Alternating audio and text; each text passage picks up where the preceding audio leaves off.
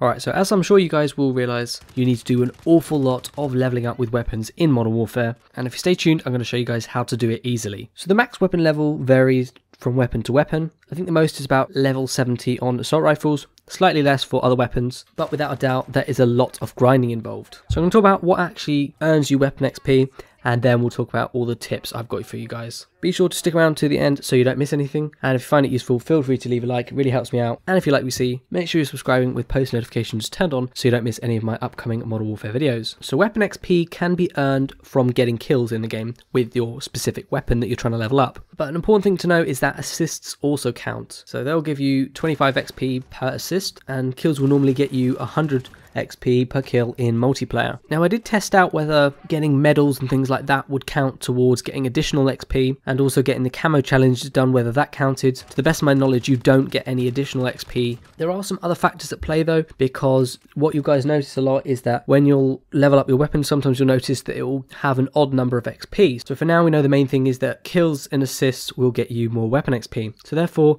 the obvious solution is to get more kills. So the best game modes I found for this are Hardcore Domination, Hardcore Kill Confirmed, Hardcore Headquarters, Free For All, and also Ground War. To be honest, a lot of people like Ground War. It can get them a lot of kills. I find it much slower paced, but if you like Ground War, definitely head into that. It'll be very good for getting kills. But to be honest, my favourites are Free For All and then some of the Hardcore modes, particularly Hardcore Domination. And this is because Free For All, you've got lots of enemies, and so you've got more chances to get more kills. You're normally playing on the smaller maps, so it's easy to get those kills as well. And then for Hardcore, enemies have less health, so again it's easier to kill them, and also when it's objectives like Domination, you've got enemies flocking to certain points, and as we'll talk about later on, that is very good for getting weapon XP. So you're going to be wanting to join maps with close quarter combat engagement. So this is where you've got sort of high flow of enemies in a smaller space, and these would generally be parts of the maps like Piccadilly, Gunrunner, Hackney Yard, St. Petrograd, possibly Ramazza as well. My special tips would be to first of all try and get into the action as much as possible. So you want to be doing whatever you can to get more kills. This is because obviously if you get more kills you get more XP, which will level up your weapon faster. So by this what I mean is that if there's an objective, you're going to want to go towards that because enemies will be drawn to that. If there's some kind of action going down the map and you can imagine that there'll be more enemies in a certain part, you definitely want to be trying to push yourself towards that as much as possible. But unfortunately the pace of this game is much slower,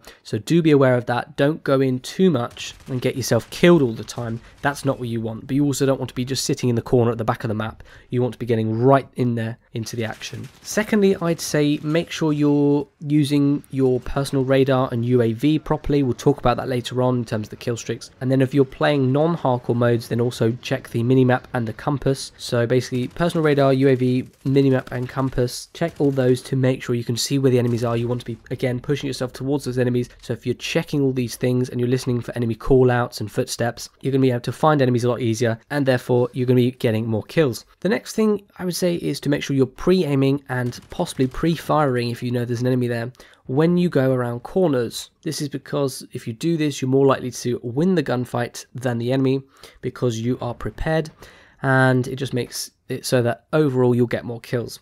And at the same time, make sure that you reload at a sensible time. Don't be doing it in the middle of a gunfight or out in the open. Do it behind cover or when you've got a good chance. Just don't do it at stupid times, and be very aware of that. The next thing I'd say is that whichever weapon you want to be using up, you need to use it as much as possible. So don't go spreading yourself out across loads of different weapons, because there are loads of weapon levels in this game and you've got to dedicate a lot of time to one weapon to level it up. So in multiplayer, try and stick with one weapon at a time. It makes it much quicker. And then if you go ahead and play Spec Ops and Survival, by all means feel free to use that weapon to level up in there as well, because that will help a bit. So especially if you want to go and play those modes, then do that. But just be aware that Spec Ops and Survival, the weapon XP earn rate is much lower than multiplayer. I believe it's somewhere around 5 XP per AI kill in Spec Ops or Survival, so basically 20 times less XP than in multiplayer. You might as well just come off that and get straight into multiplayer, unless you're specifically wanting to play Spec Ops,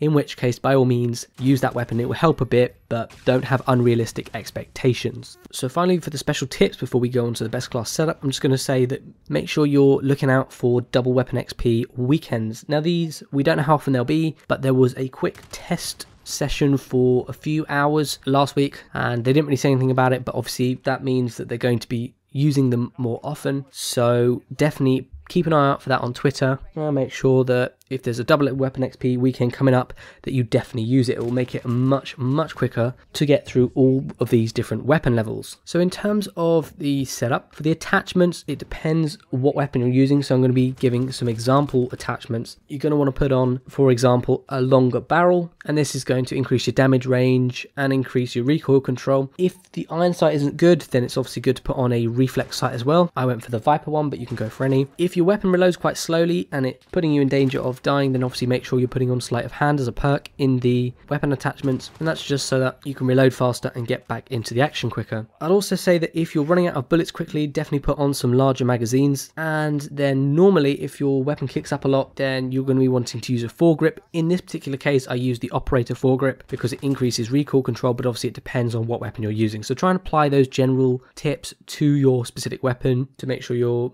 focusing on recoil control, aiming down sight speed, damage range, speed of reload, that kind of thing. The secondary doesn't really matter, but in terms of perks, I've decided to put on Scavenger. This is a good one because of you can pick up more ammo. So the more ammo you can get, the more kills you can potentially get. So definitely this is a good perk. In perk 2, I've gone for Hardline. This just makes kill streaks 1 point cheaper, which means that you can be able to earn your kill streaks, which we'll talk about in a second, quicker, so you can find more enemies and kill them. In perk 3, I've gone for Spotter, so you can see enemy equipment, field upgrades, and kill streaks through walls. It just means that you'll be dying less from these things, which will help. But if you don't like that, I also like the Tracker perk because it allows you to see enemy footsteps, to follow them about, and to get more kills. For the lethal, it doesn't really matter what you put on. And then for the tactical, I like to put on the Snapshot Grenade, just because if you think there's an enemy around a corner, you can chuck this bad boy in, see where they are, and then ambush them and get the kill because they won't be expecting you. In terms of the kill streaks, I've gone for Personal Radar and UAV because these are both non-lethal score streaks. They don't take away from your main weapon XP, and they'll help you see enemies via the radar, which means you're going to be more likely to get the edge and get the win on them. So